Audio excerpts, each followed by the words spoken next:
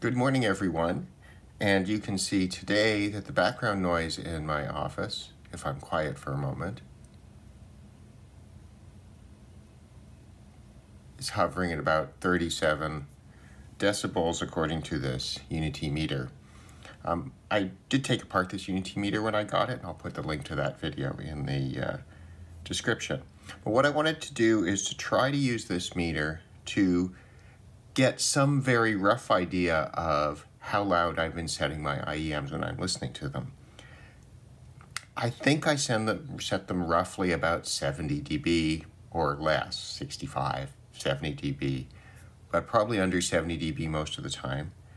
So I made up this little rig to try it out. This is a piece of heavy PVC tubing.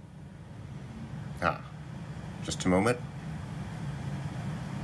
The furnace is turned on, and let's take a moment and see what the background noise in here is with the furnace on. So about 52.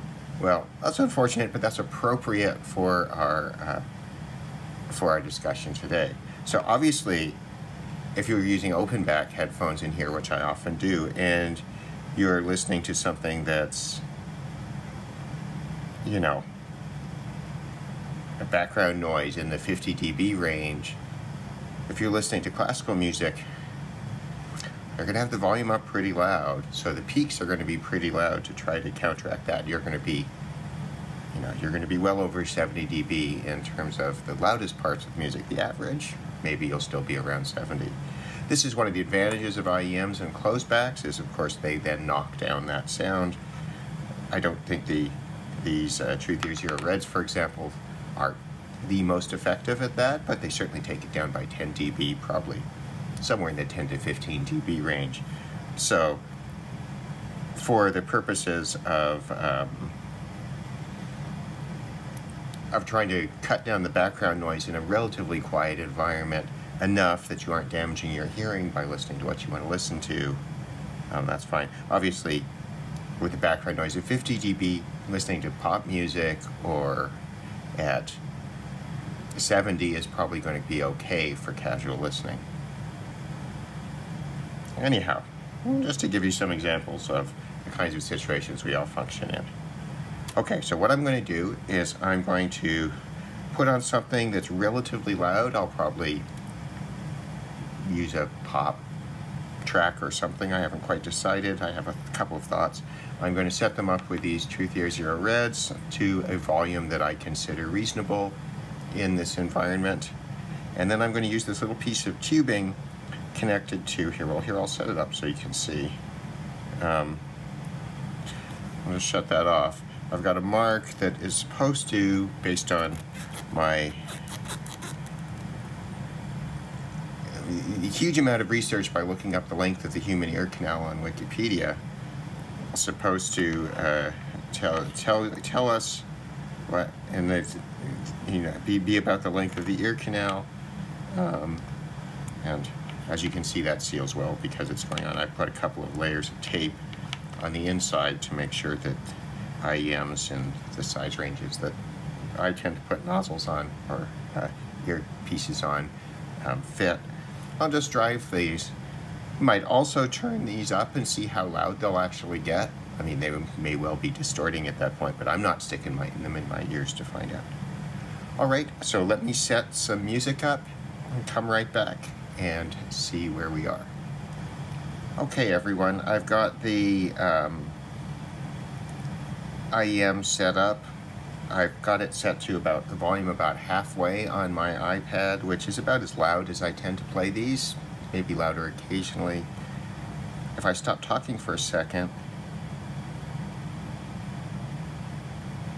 let's see that this is definitely picking up some vibration from the AC system being on. I mean, right, so we'll have to wait until that stops before actually doing a test. I've got a track from the beaches on here for Canadian content, because why not? So I'm going to stop talking. We'll let this go down. I think we're starting to get to the loud parts of this song. and we'll give it a go.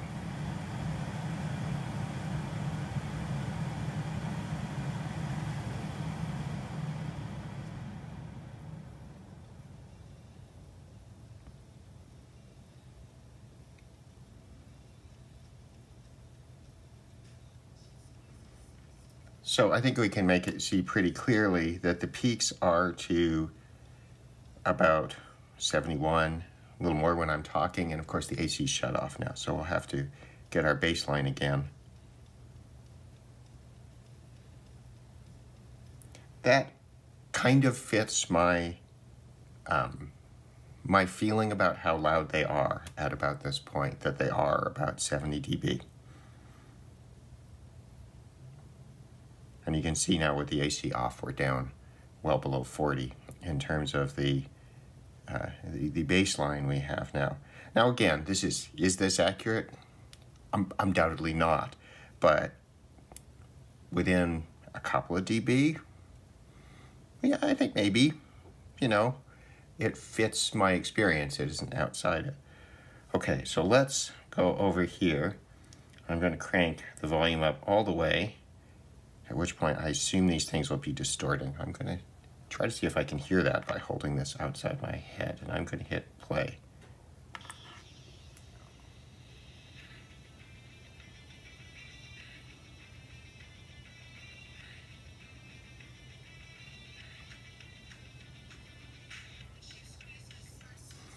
Well, I will say they aren't obviously distorting to me. It looks like the peaks are hitting about 90 dB, which would, again, sort of fit my experience with turning this up close to the top, and my guess as to where it kind of peaked out. 89.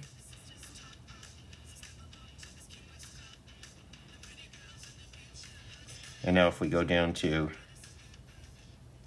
about halfway, about a quarter, which is how you might use these in a quiet room.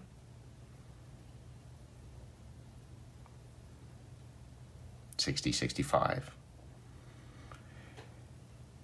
And that, I will say, all those numbers fit my experience. That's about what it sounds like to me if you compare it to, you know, descriptions of what different dB levels are about to sound like, or if you compare it to what the meter tells you in open air in an actual room. So I kind of think that this is okay within a couple of dB. I mean, this is just ballparking, right? It's not going to give you a correct measurement of the volume of the peaks, and yeah, I mean, it's not going to do that. You would need a proper rig for testing IEMs to do that. But given this is stuff I had, I'm pretty pleased. I think this gives me a way of ballparking IEM volume numbers just for my own amusement, to get some idea as to whether I'm reasonably correct in terms of my assumptions. I bet in this scenario, unless you're really doing something dumb and willing to deal with distortion, although I gotta say I didn't actually hear it when I held these, you know, an inch or two away from my ears trying to hear if I could hear something really bad. I didn't, but that doesn't mean that the bass isn't distorting, because there would be no bass. But in that scenario, I wouldn't hear it. But I think, you know, this is sort of my feeling with this setup, is that you get as loud as sort of commercial wireless IEM levels, right, which tend to stop at about 90 dB, and I think that's about how loud these get. So, you know, as long as you're not being too nuts with them, and wearing them for really long periods, I mean, anything over 80 is really not a good idea, but, you know, keeping to mid-volume levels on these things and you're not going to do any damage to your hearing is my feeling, and this seems to bear it out. I'd like to try this with some other IEMs, and also with the FiO BTR3K, which I've put elsewhere so I don't have to show you right now, which is a Bluetooth adapter, but it also calculates based on the impedance of the headphones and its output voltage, an approximate peak volume that it could reach at every volume setting. And I'm curious as to the relationship between the loudness you get measured and that. My guess is that for most tracks, it's going to be lower because that's going to represent the maximum peak volume it can produce. And of course, things are, I mean, loudness wars and all that, but things are actually mastered a little bit below that. So it'll be interesting to try some measurements with that. I'm also thinking about attaching this tube to a flat piece of, or another piece of tubing from the same roll, to a flat piece of plywood or something, just to see if I can take measurements with on your headphones. I mean, obviously you can compare, but I'm just curious as to how loud I tend to turn up the open backs to cover up something like the background noise in this room, for example. So that leads to a little bit of possible experimentation. Now, I should say there are limitations to this meter. I don't think it has much frequency response below 50 hertz or above, I don't know, 14. I think in my earlier video on this meter, I mentioned its specs. But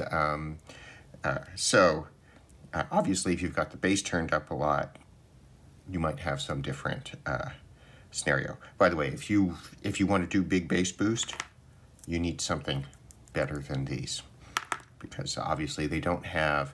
If you put 5 dB up in the bass on these, right, you're probably going to be up into the clipping range on these pretty quickly, even if you're listening in the 70s, right? So, yeah. And there's the heat turning back on. So with that, I'll say, have a nice day to everyone. Thanks for watching.